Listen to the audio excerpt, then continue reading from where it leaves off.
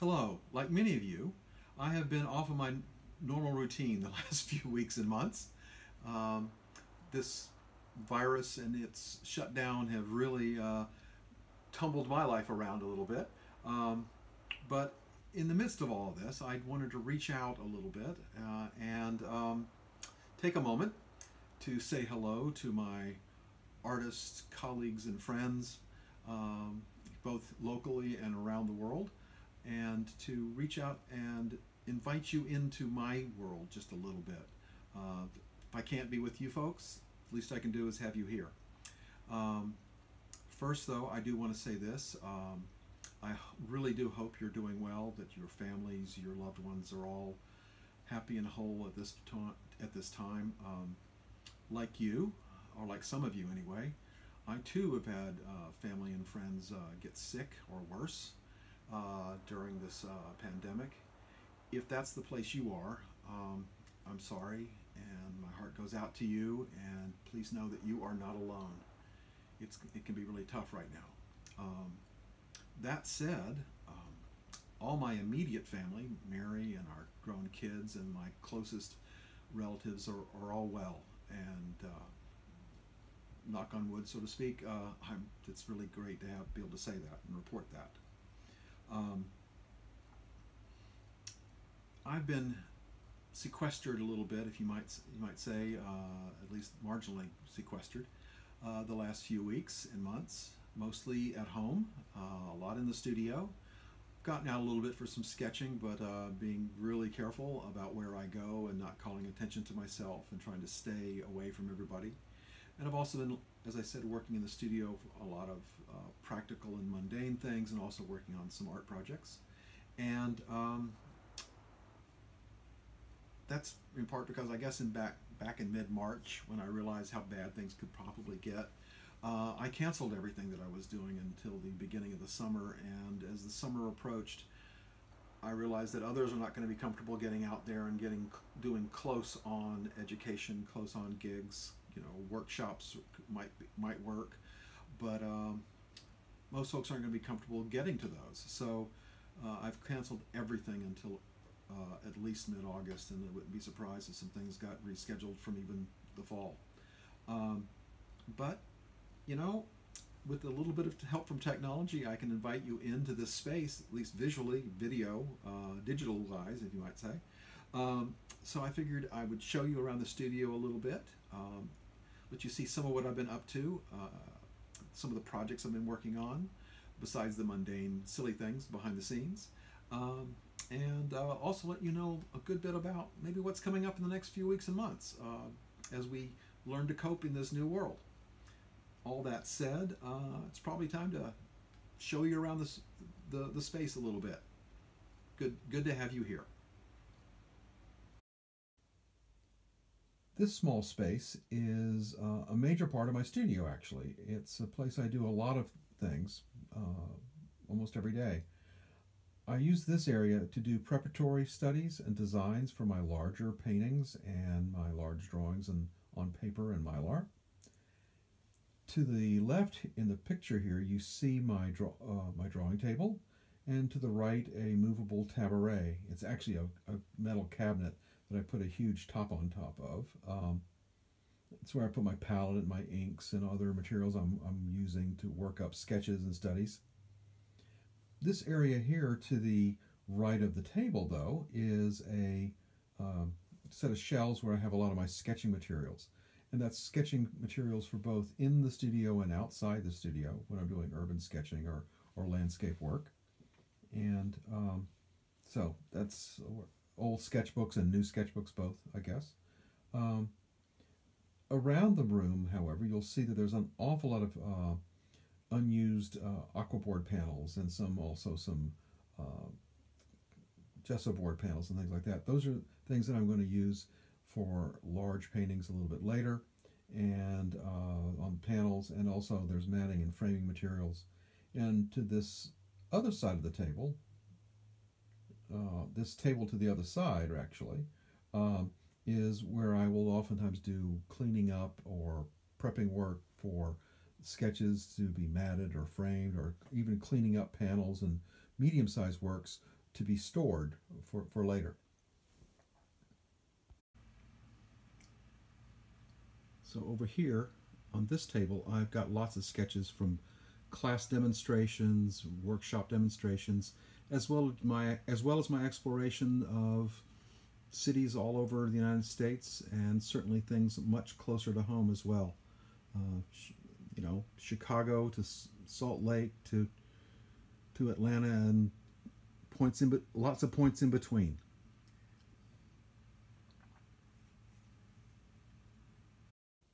That's the design part of the studio, but if we back out this door and turn to the left, we'll get into the larger space I use for drawing and painting. That small room where we started is the space I use for prepping work to come into the studio, or for prepping work going out of the studio or into storage. This is the larger space that I tend to work in. In fact, it's actually a converted garage, and I've got a couple of easels here, as well as large panels that I have attached to the wall that I can pin pieces up to for working on large paper or mylar. And I've got a couple of tables, a rolling tabaret again, and on the back wall, if you will, I've got panels for large paper pieces, and a smaller panel over here in the corner that I actually frequently use for pinning up a piece that is almost done, but I'm not quite sure of, and I want to just look at it for a while. Sometimes they stay up there for weeks, if not months, but lots of times I use it for pinning up pieces that are photographs, sketches, designs, and just pin them up there. This is a paper piece I started probably over a year ago, and then set aside and brought it back out last fall and did some pretty serious work on it. I'm still excited by it, but I put it away a bit again over the winter. Just wasn't busy with this one. I had other pieces going on, and but I set it up here in the studio during the winter and wanted to look at it a lot, and have made some decisions. I'm scrubbing some color off before I put on some more in other places. I like the abstraction of this one. I wanted to get just a little more places filled in, a little bit more of the big pine tree. I guess it's a pine tree. It's definitely a non-deciduous tree that's in the background behind these ferns that are growing up in my backyard. And to its right, I've got the beginnings of a new mylar piece that I haven't quite brought to full resolution, anywhere close really. It's a fairly long piece, but right in this minute it's my tabaret table is covering up my ability to show you the whole thing, but I'll talk about that in another blog and another video a little bit later. When back in December and then through February and March I was more and more sequestered in my studio, I brought out an awful lot of older panel pieces, paintings that I'd started on panels, some that I'd abandoned, some that I just wasn't particularly happy with and sort of set aside. And as is the case with me quite frequently, I brought them back out. It's time to play with them some more. And that's what you see stacked up over there in those bins and up against the wall. Pieces that I think have potential, but have never quite come together. I'll show you some of those a little bit later.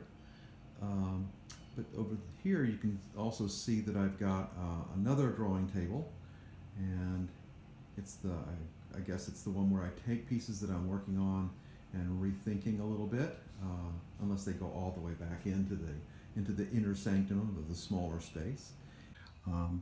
You can see what I'm working on here is I've got a long horizontal skyscape, basically.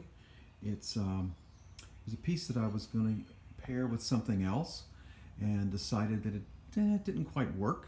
So I'm not going to throw it away. I like it. I think it's kind of fun. But what I'm working out here, both in the sketches to the right and actually here with cut paper for the moment, is I'm trying to imagine what kind of shapes I'm going to want to throw on it. I know they're probably going to be rectangles, stripes, but this one I'm thinking about making some pretty aggressive small pieces They won't be black, but I've cut out the paper a little bit, and you can sort of see what I'm trying to come up with, I think. Here on my little small side table that I use next to my drawing table, I've got a piece that has been a panel that's been stained. I guess it's 9 by 12, and I did some sketching and drawing out along one of the local highways. Stopped by a creek and did some small sketches, which are not sitting here at the second, but I also got a photograph or two, or maybe a dozen.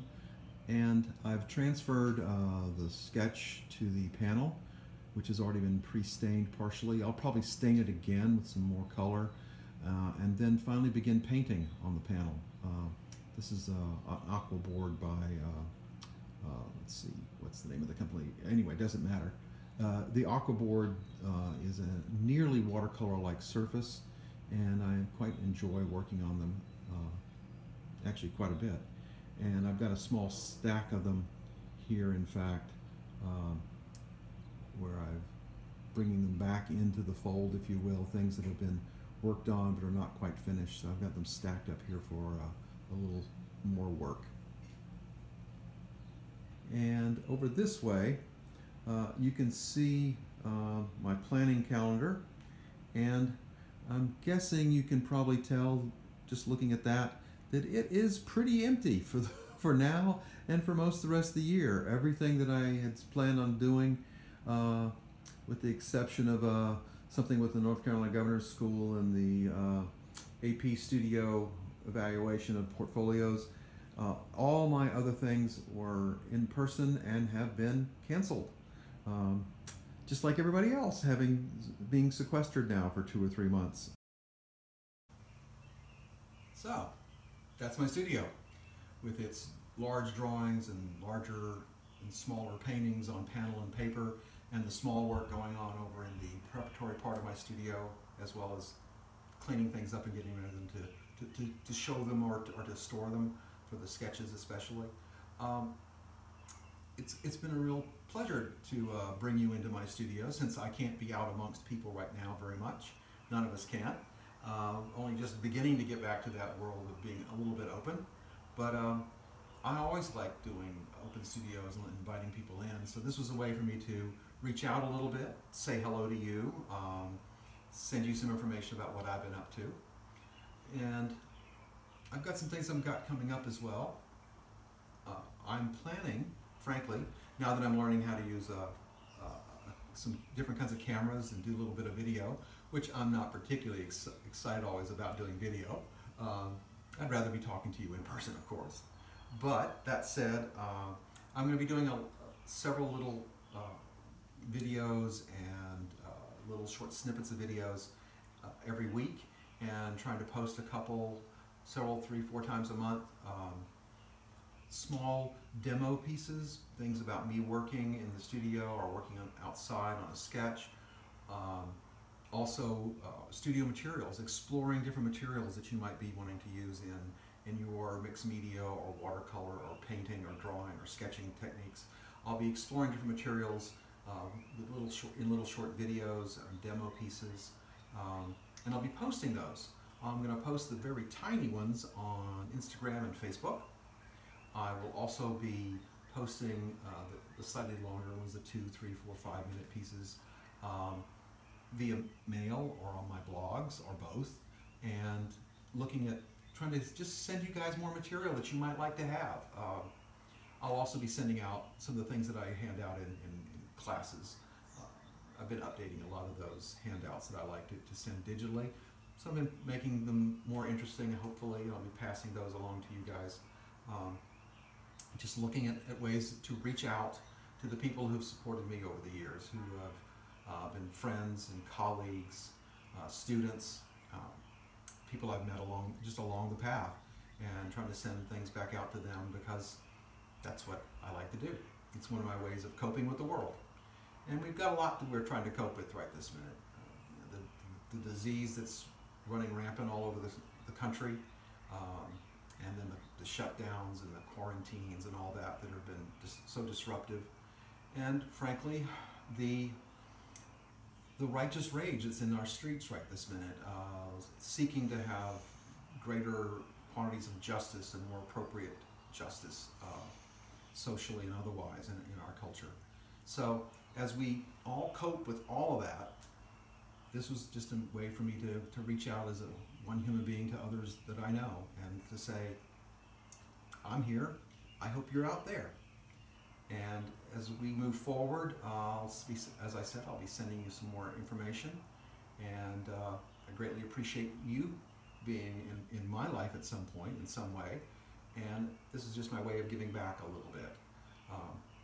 Going forward, I hope you're doing well. I hope you're being kind to yourself and to others, and I hope you're finding as much peace and beauty as you can in these slightly unsettled times. Until next I get a chance to talk to you, do take care and be well. Thanks.